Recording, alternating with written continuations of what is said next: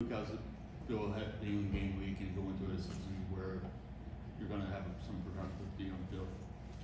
Yeah, I mean, it's really exciting. I know we've all heard the buzz around campus and the fan base and everybody excited for this year. So being in that everyday grind of fall camp is finally over, and now we're turned into a new grind and just game planning. It's something that I'm used to. Some young guys are getting used to, and I'm excited. I really am. We got a deep room and a really fun room. So I'm excited for this week to be game week and to start trying to play against somebody else other than our own guys. Hey Luke, you guys got a talented quarterback room, but with Pink kind of separated himself. What has he done in practice that really stood out to say that he's the guy to lead this team? Yeah, I think if you're going to be a quarterback in this league, you have to be confident. I think his confidence has definitely helped him out, and his leadership ability, just being able to have a good play, have a bad play, flush a bad play, and then have another good play to follow it. I think that's been a huge part of his success and why he's kind of in that role now. So we're ready to follow him, and you always need a quarterback who's got a little bit of swagger in him. We got a room that's got plenty of that. So yeah, it's been exciting to watch, and I'm excited to watch it this week. Hey, so everybody seems to kind of be really excited about this team. You know, new coach, new energy. What is it that you think that fans should be excited about for this year? Yeah, I think just how much fun we're going to have on the field. I think we've grown really close as a team. We've got a bunch of different moving parts, people from all over, transfer portal, new guys. And really the main thing for us has been just to get to know each other, just to know each other deeper than just a number on the back of the jersey or last name or something like that. So we are a really close team and expect to have a lot of fun this season.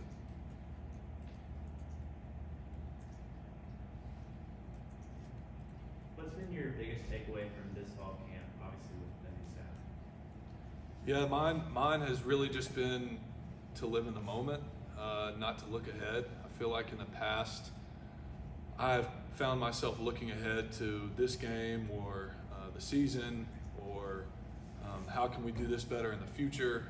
And really, it's been preached to us, and we've kind of bought into each and every day as its own day. It's a day to get better, a day to progress, and I feel like that's helped us on the field and off the field. I mean, I mentioned the relationship aspect of things, and that's another big key to it. And just taking each and every day and living in that moment, having a positive outlook, a certain gratitude about you, that's something that I've taken away. Hi Luke, Coach Free said he's not sure if the running game's really good or there's some problems with the rush defense. What's your take on it? I think our running game's really good. I think you guys have seen it even in the past. There's some familiar names in that running back room who've done some really great things here at Auburn so far. Jarquez is an incredible back. That entire room, Damari, Sean, even Jeremiah, young guy coming up, and Batty, all those guys are really, really good players. So we've got such a talented room that I would lean on the side that we have a really good run game, and we've seen production in the past. So I'm excited to see how that works out against another defense. Hopefully our defense stops a run too against UMass. Luke, you experienced a couple of week ones, right? How's this feel different for you personally, and maybe from a culture or locker room standpoint as well? Yeah, just the excitement around campus, the excitement around this university, the fan base.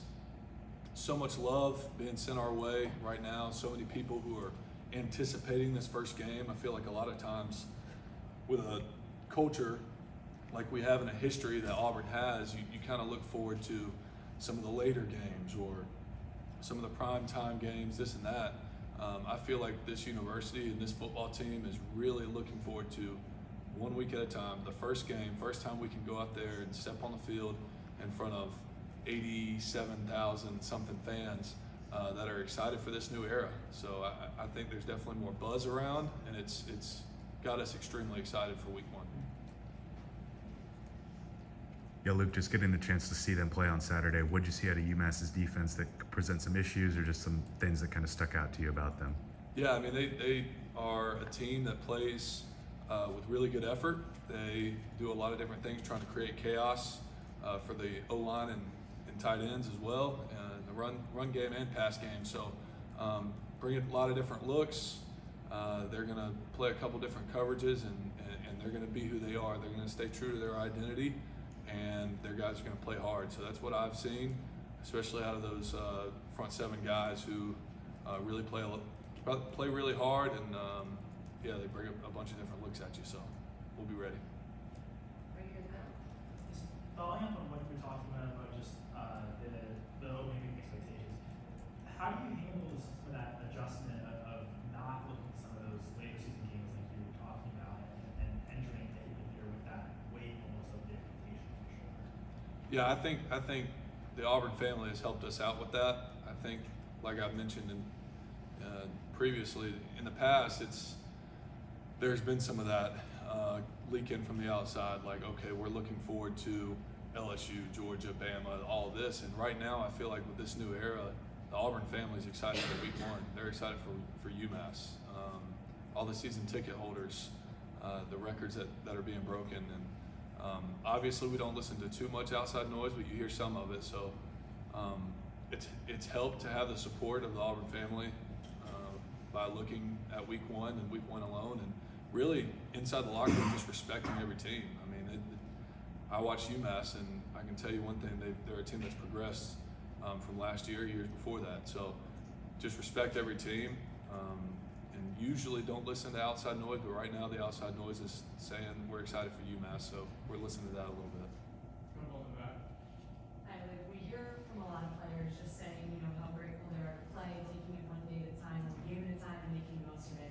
Obviously, this program has gone through so much, and you've seen a lot of transitions. How can you speak to that shaping this team and making you guys maybe a little extra grateful with all that everyone went through, especially last season? Yeah, I think in this era of college football, there's so much change already, and for us as players of this great university, we've seen such a historic university go through a lot of change, and I think it's a matter of how you take it, how you perceive it. A lot of people can see it as a negative thing, and we can talk about all the negatives of everything that's happened in the past couple years. For me, I've gotten to play for some great coaches. I've played for the best fans in college football, and I have another year to do that. And we've got a team, like I said, who's grown closer through the chaos and kind of quieted all that chaos this entire offseason. So I think it's shaped our team, like you said, it shaped our team and made us stronger and made us closer and made us more excited just to take it one game at a time. Luke, what have you seen from Omar Kelly since the spring, even since last year? Made a few big catches last year, but what have you seen in his development heading into this? Amar is a playmaker. When he first stepped on campus, I remember vividly seeing him make plays, his speed, watching him run down. I remember watching him run down on kickoff for the first time. I was like, man, this guy has some wheels. I'd like some of those. I'd like to be able to run as fast as him. I can't. He's a playmaker, but more than that, he's a really good morale booster around the locker room. He's always got energy. The guys in that receiver room, you can tell there's a couple guys in that receiver room that bring the energy and people look to them. He's one of those guys. And when we need a play, I feel like every time we need something and we're flat or we go through the motions on offense, he's one of the guys who gets us out of that. So that speaks a lot to his character, to his talent, and to his energy in the football team.